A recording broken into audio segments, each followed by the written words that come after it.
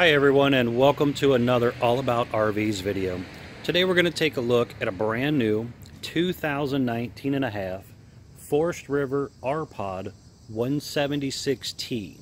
This is the new 19 and a half version, so it will be different than the early 19 versions out on dealers' lots right now. These are just starting to hit the market. This is their 10th anniversary edition, so you're going to notice quite a few changes on the unit.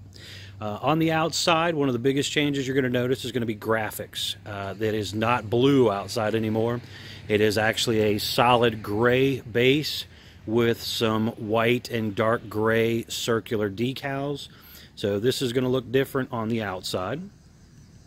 This unit has the optional power tongue jack, which has a built-in hitch light and adjustable foot pad. Standard 2-inch hitch ball, adjustable safety chains there. You have the breakaway cable, standard 7-way Bargman hitch plug with your running lights and brake setup. The camper does have brakes, so it is important to make sure you have a brake control in your truck or SUV, whatever you're towing this thing with. Single 20-pound propane tank on the front. It has room on the A-frame here to put a battery or two, depending on what you want to do there, but there is room for batteries there. The dealership here, Couch's RV Nation, does provide you with one. You can option in a second if you want. You have a little light on the wall here that actually turns on and off by a switch right inside the door at the foot of the door.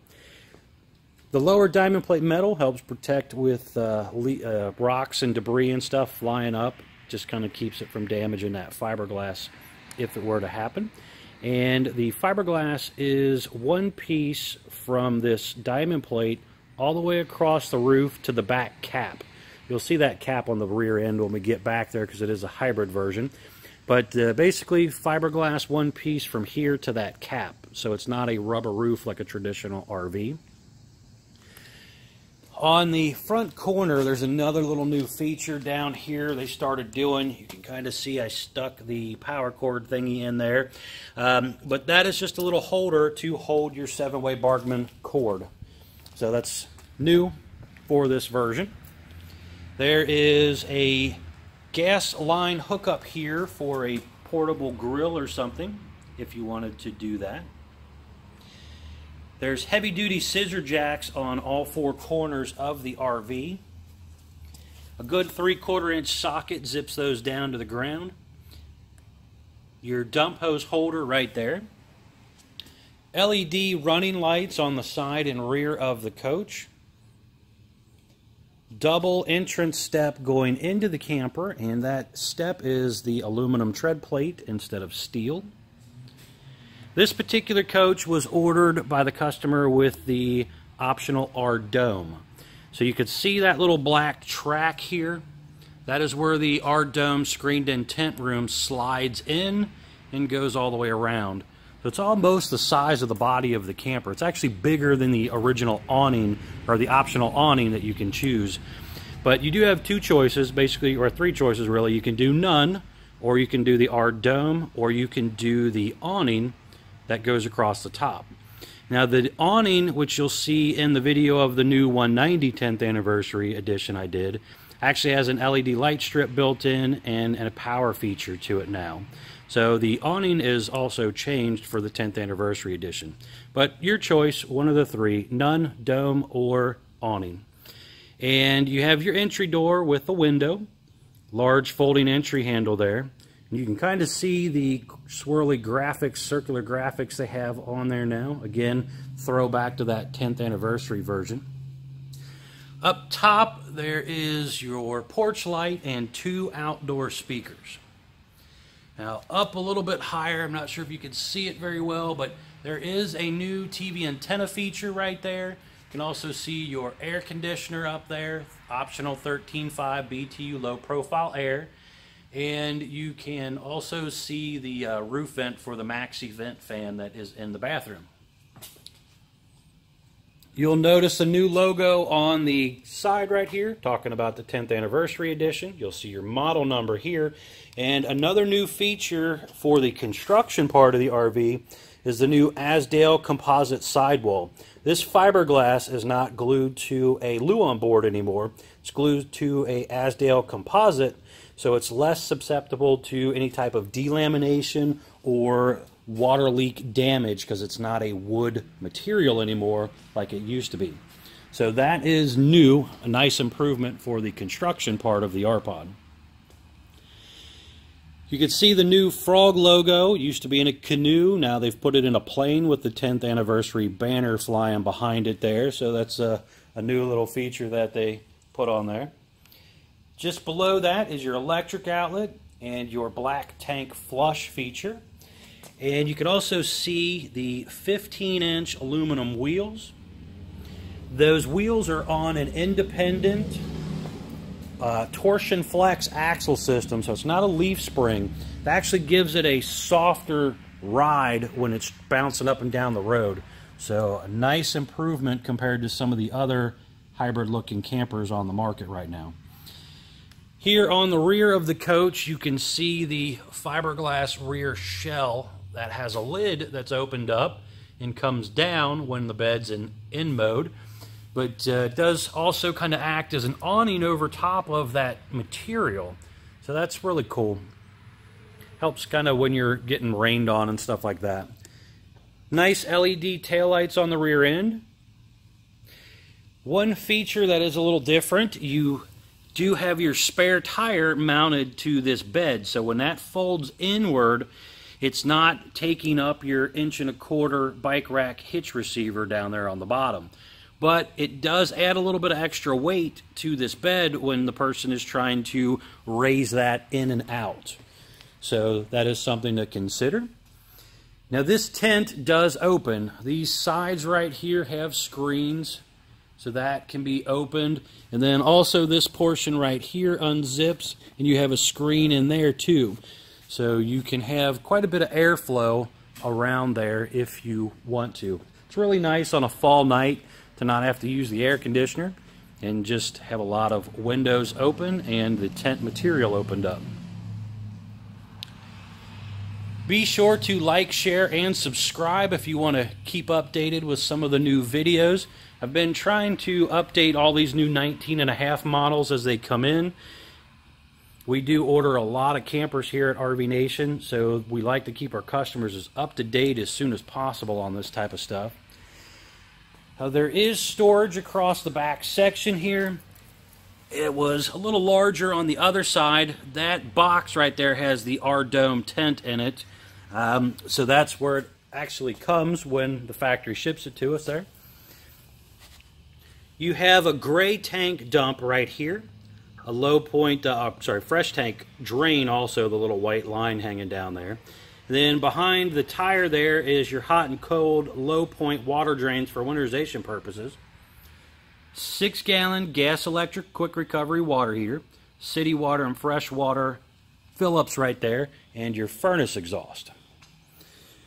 The slide out on the camper is an electric Schwinn-Tech by Lippert slide system. You can see the 2 tracks that pull it straight in and straight out there on the side of it. And that, in case of failure, you can pop the little motors out and hand push it in, but that is an electric slide system. You have your outdoor utility shower here with hot and cold water. That's great for coming back from the beach and being able to hose off your sandy feet, or you got pets and they get dirty. You can hose them off outside. Also, you'll notice on the fender well there, there's a running light on the side there. That's kind of a nice little touch. The detachable power cord, it's sealed off. Nice little feature there. It doesn't pull out like some of the cheaper RVs on the market.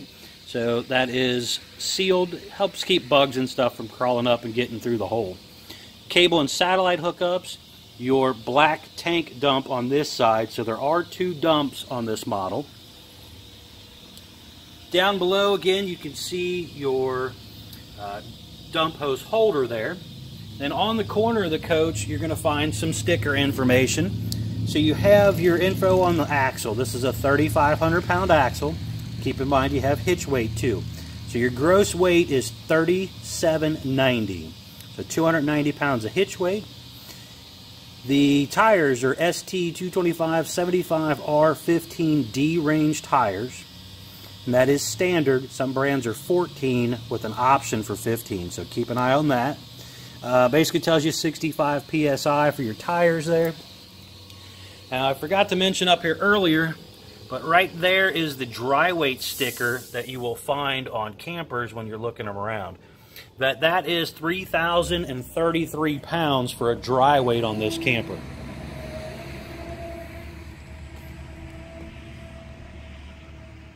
Overall, I think they did some really nice improvements to the outside look of the coach. Now we're going to go inside, and you're going to notice quite a few changes inside also. In the camper, they changed up the little bit of the woodworking, the flooring, and the tabletop, and some other things. Going into the coach here, you will find your dry weight sticker again, along with the carrying capacity sticker saying 740 pounds of carrying capacity. Right inside the door here is your electric box with your breakers and your fuses. You have some storage there, the optional 24-inch LED TV, and then some monitor panels and stuff up top, along with the radio and indoor-outdoor speaker switch. You can see while we're zooming up toward the top here, you got a couple indoor speakers, LED lights, and new ceiling panels. I'm going to walk up into the coach now.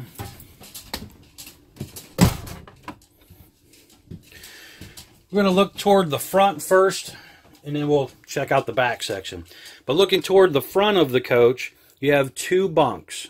These are wider bunks, so that is a nice feature over especially the earlier versions a few years ago where they were pretty narrow and only really meant for children. There is a new cabinet there, along with some cabinetry up above here.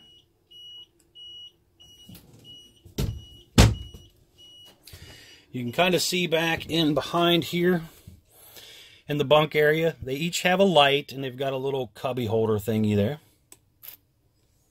And these are the nicer teddy bear mattresses, so they just got a little bit better feel to them.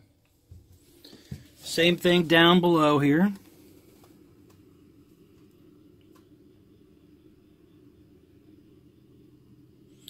You can see the electric outlet down there too. And right next to this bunk area, again, is your TV area. And you got your switches here. They do, even though this one don't have the awning, they do have the pre-set up for the button here for the awning and the awning LED light. You have your porch light, interior light switch, slide out button, water pump and water heater switch, and your battery and freshwater and blackwater fills right there. Then your Furrion stereo system and speaker control switch right here. Now there is an HDMI input and USB input here, a little headphone jack thing. But basically, traditional stereo. It does not have CDs, but it is Bluetooth, so you can connect your phone to it and play off of your smartphones. Looking toward the back, you can see here your air conditioner, which was an optional feature. Most people do get that, so it's very fewer sold actually without it. But quite a bit of floor space, as it does have the slide out again. You can see the little cubby below the refrigerator there. They did the stainless front on the refrigerator. And this is a 3.7 cubic foot Dometic three-way refrigerator. A lot of the other brands similar to the R-Pod are using a two-way fridge, so it only works on gas and electric. This one actually works on gas, electric, and 12 volt. You can see the different buttons here, along with your temperature control here. It's got a little push button on the top to push down and actually open the door. When you turn it on, it's got a little blue LED light system here. But this is a little removable freezer part here. If you didn't want to use the freezer, it does have a removable capability, so it's just a big fridge.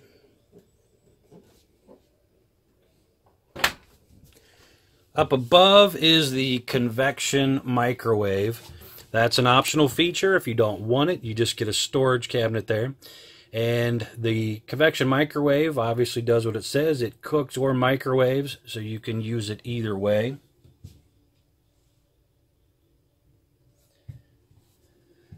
Two-burner stovetop. This changed a little bit because they made it a stainless look instead of a black look. So that did change a little bit, but basically the same stove they've been using for the last year and a half, 2 years, whatever it's been. Counters did change a little bit. You can kind of see the counter there. That did change up some. And the sink changed also. So a different little round cutting board slash strainer thing. A nice undermount stainless sink instead of a plastic sink that some of these other brands have been using. And it's rounded now instead of square. High-rise faucet.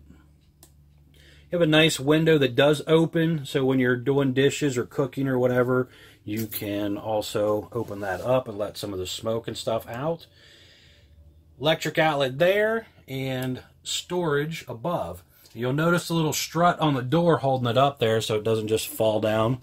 So that's a cool feature, just to kind of keep it up and out of your way. Also, you'll notice on the cabinetry, it's using recessed hinges instead of hinges that you visually see. So they're kind of a recessed hidden hinge there. The slide out fascia changed. You can see that here. So that did change up.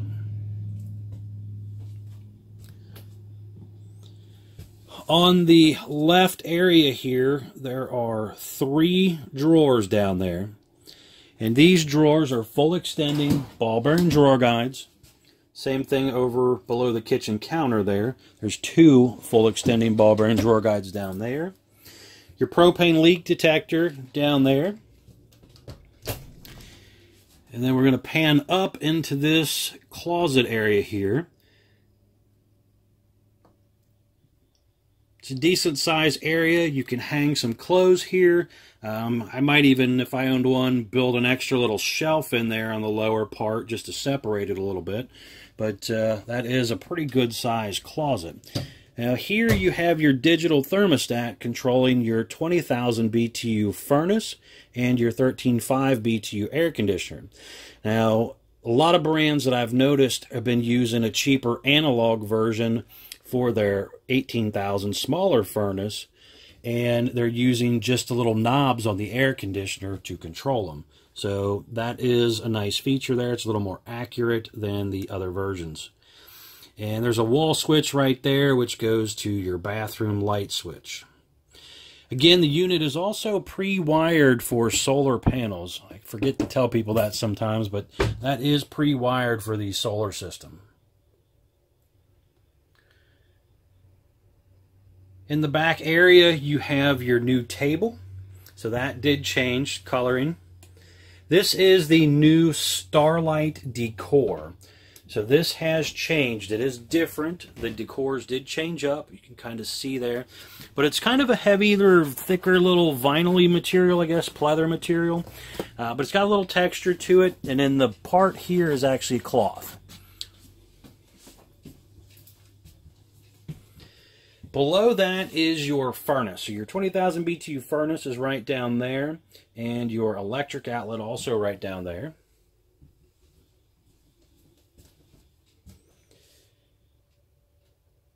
Window on both sides of the dinette again, so you get a good cross breeze. Now you can see here, this table will actually come down and make into a bed. There's a little area that they kind of sit on, but it's mostly rested on this steel frame. Nice table. But you can drop that down, and I always get the question, could somebody sleep on the dinette while the bed's out? Yes, you could, but you're sleeping long ways across the foot of the bed. So you can see that's probably about a 2.5, maybe 3 foot section right there that you could actually sleep across the foot of the bed if you had a 3rd or 4th child and you needed to sleep somebody back here. Other than that, the bed does cover part of the dinette. So you can actually flip this bed back up out of the way, which didn't do a very good job there, but you can flip it back up out of the way, and you have seating around this whole dinette.